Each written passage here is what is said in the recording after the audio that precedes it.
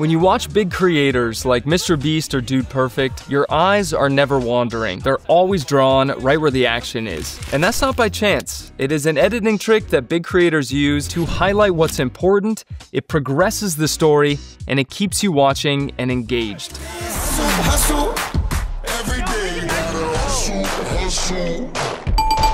Are we just full-scale cheating on the channel now? Instead of using narration to explain that this turtle won the race, Dude Perfect used one of the styles that we're gonna go over today to show the result rather than explaining it. You've heard the phrase show don't tell, I assume, right? This is one way to do that with tricky editing. The first type of glow effect is useful when you want to make things shine brighter in your video. Kind of like what MrBeast did in this sequence. Fit all that in here. This is crazy. This $50 million bunker is designed to look like you're not in a bunker. Dude, by the way, I'm going to be showing this in Final Cut Pro, but the same steps apply no matter what editing software you use. So the first thing you're going to do is you're going to duplicate this clip. So hold Option, drag up, and that's going to create a quick copy of your shot. And you're gonna trim this top clip for the duration that you want the effect to show up. So I just want the effect to be like a bright flash about this long. If we play this out, you can kind of get a sense of how long that's gonna be. That seems fine. With this top clip selected, head to your effects browser, and you're gonna look up Luma Keyer. This is a free effect built into Final Cut Pro. All this effect does is allow you to cut out parts of your shot based on the brightness levels in your shot. So in your inspector window, all you're gonna do is take this shadow slider here and swing it to the far right. By the way, I kind of skipped over something here. I muted this bottom clip just by pressing V, just to show you what this does. So you'll notice just by swinging this to the far right, only the brightest parts are going to be selected, and you can actually bring this point in, this white point. So now we have a very bright background, and that should give us a cool look. Maybe a little bit less here. Let's re-enable this bottom clip. With this top clip selected, go to your effects browser again, and type in Gaussian blur. We're gonna add this blur to this top clip just by double-clicking. And you may notice what that's doing, although that's a bit too much. And we may even need to adjust this just so it's affecting less of our subject here. Just swinging these till we find something that we like. Maybe right about there, perhaps just a little bit less. And all we're gonna do is hop into a color wheels and raise our highlights to be brighter, and maybe just pump in a bunch of a specific color to the shot. So I kind of want to match the surrounding area, make it like a kind of like a reddish and orange. And then final thing you're gonna do here, head to your transitions browser and go all the way down to wipes and just add something like either you could do a clock wipe, you could do this wipe. I'm gonna add this chevron wipe to this top shot, and I think I want it to be even. So just drag this on top, and now we've quickly created this highlighting glow effect. And also, if you want this to extend out a little bit longer, just drag this out and then reapply the end transition, or you can also take this transition, hold Option, and just copy it to the end.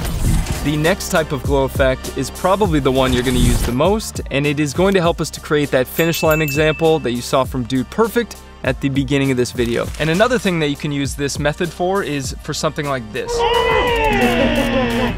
So hold Option, drag up to make a quick copy. Just gonna trim off a little bit of this here so we have the original shot. And we are going to go to this magic wand icon and hit Add Magnetic Mask, or press Control, Command, and M, and just select our line here. I'm holding Option to deselect the areas that I don't want to be selected, and then go to the top left and hit Analyze. Once that's tracked, you can go to the top right and hit Done, hop into your color inspector, go down to Hue Saturation Curves, and go to your Hue versus Hue curve. This lets you adjust the color of whatever color you want, and we're just gonna swing this master curve till we find the color that we'd like. I think a green might be nice. We'll click the video inspector again, maybe even add just a tad bit of feathering. Ooh, maybe go the other way. So this is adding some feathering to make the mask a little bit softer. And I kind of like the look of it extending outside to the right of the mask. Then head to your effects browser and you're gonna look up the glow effect. This is kind of gonna brighten things and make things appear a little more gamified, more MrBeastified. That's not quite the phrase I wanted to use, but you get the point. So if I turn this off and on, you could even dial this back if you want, but I kind of like it being a lot. Then you're gonna take this top clip and we're gonna press Option, drag down to make another quick copy here. And this is a little pro trick for you. Head to your effects browser and you're gonna type in Gaussian blur. So we're gonna click that, maybe increase the blur boost a bit. And for this, head into a color wheels in your color inspector. And let's try raising the brightness and taking perhaps our global hue slider and just dumping in a bunch of the color that we want. So a bunch of green. Now we can take both of these clips, make it nice and neat, put them into their own little house by pressing Option G, and we'll just hit enter. That basically created a compound clip. So if you enter this, you see both of your clips. When you hop back out, you have a nice, neat little house for them. And we're just gonna go 2 frames over. Let me zoom in here, 2 frames over, press Command B, or for those of you who have followed my tutorials, it would just be B on your keyboard. Another 2, Command B, another 2, Command B, another 2, Command B, and another 2, Command B. So we're gonna take these and delete them. And actually, we didn't need to make this cut, but oh well. You know how some of these big creators have whole teams making insane visual effects? Well, there's a cheat code for us small solo creators, and it is the sponsor of today's video, Artlist. Wait, don't skip. Just check out these examples because these tools are actually getting so dang good, and they might be very useful for you. I know they are for me. So instead of just showing this old photo of the first McDonald's in your video, you can turn it into this. It's consistent looking and quite a bit more unique and interesting for your viewers. Even better, the sound effects that you're hearing are automatically added by AI. Let's say you grabbed this shot for your thumbnail, but you want to change something in it. Artlist added Google's Nano Banana model for AI image editing, so it keeps your shot consistent while only changing what you want. It removed the glasses, it perfectly swapped in a red dress for contrast against the green background like I asked, and it even added natural shadows and reflections. There is absolutely no way that I could do this in Photoshop cleanly. Here is another pretty incredible transformation, and just notice how everything stays consistent. It doesn't change the look of the camera rig at all. Maybe you're mentioning something about the California gold rush in a video. Instead of showing this boring old stamp as B-roll, you could make it look like you have a skilled VFX team to help you create this animation. Or perhaps just a static statue shot. You could make it look like the Buddha statue is actually moving,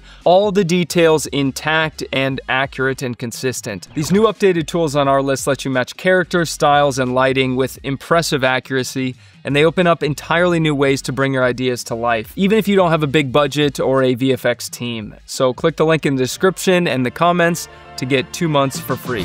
For this final style, let's take a look at this example from Dude Perfect.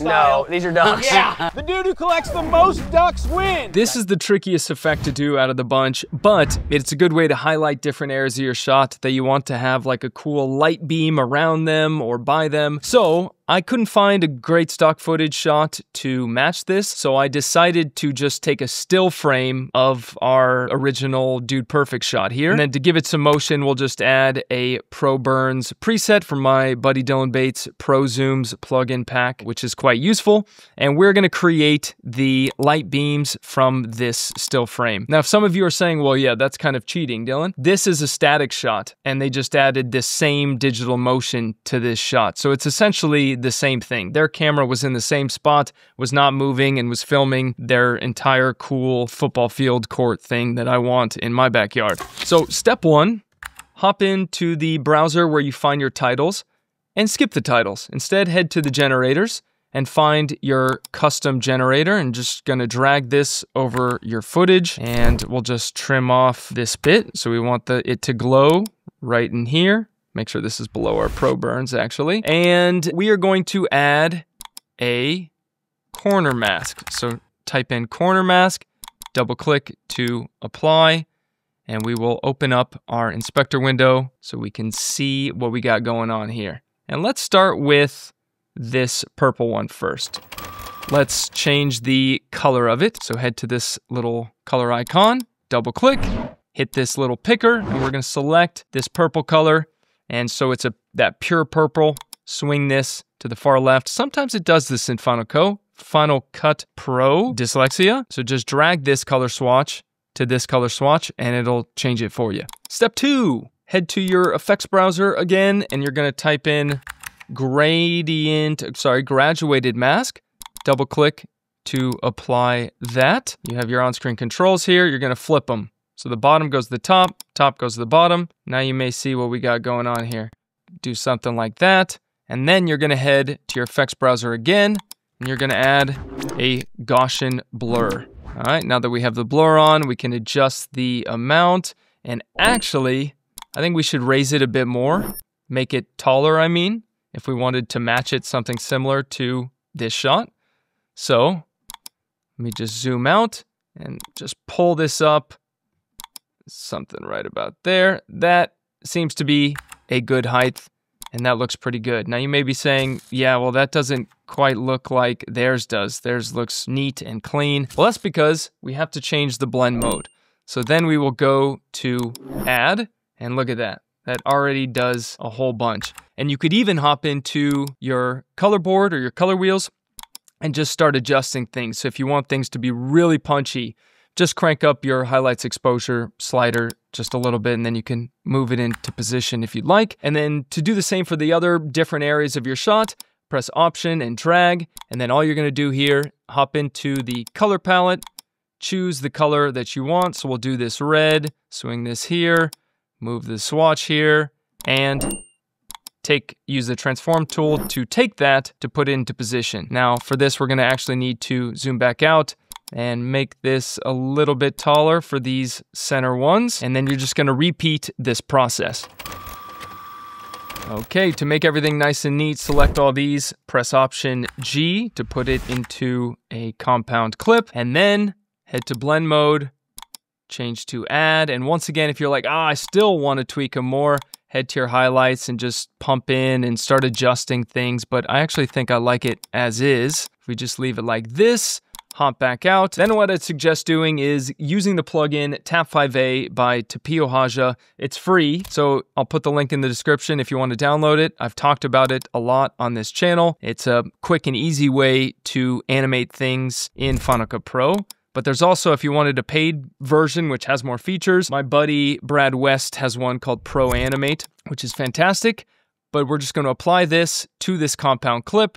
For the in animation, we're gonna do wipe from bottom, and for the out animation, wipe to bottom, and then swing the time to the far right so it's nice and slow. So now we have something like this. That looks great. And if you wanna see a few different tricks that can spice up boring footage, give this video a watch right here.